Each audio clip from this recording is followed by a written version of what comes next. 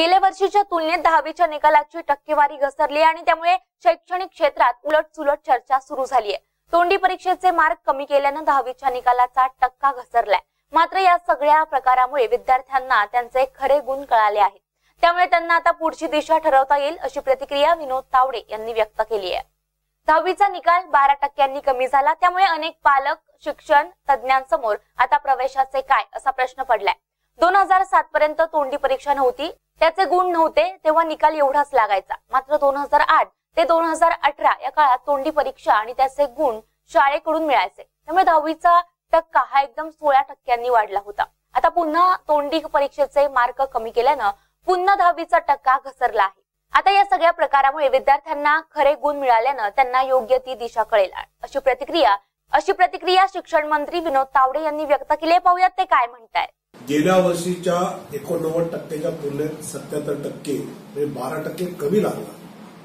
त्यामुळे स्वाभाविकपणे काही पालकांना चिंता आहे, काही शिक्षण तज्ञ या विषयात माझ्याकडे समाधान व्यक्त करतायत। याचं कारण असं आहे की 20 मार्कांचे जे अंतर्गत गुण देण्याची पद्धत 2007 पर्यंत नव्हती, 8 पासून 18 पर्यंत चालली, ती आपण गेल्या वर्षी थांबवली आणि त्यामुळे 2007 साली ज्यावेळी नव्हती त्यावेळेचा शालांत परीक्षेचा निकाल हा 70% होता आणि 8 ला सुरू झाली तर तो निकाल गेला 86%, एकदम 16% वाढले। म्हणजे खऱ्या अर्थाने आता जो 12% कमी झाला तर ती सूज कमी झाली। विद्यार्थ्याचं योग्य मूल्यमापन केलं पाहिजे जेणेकरून तो त्याच्या गुणवत्तेच्या आधारे योग्य दिशा 10वीलाच निवडेल।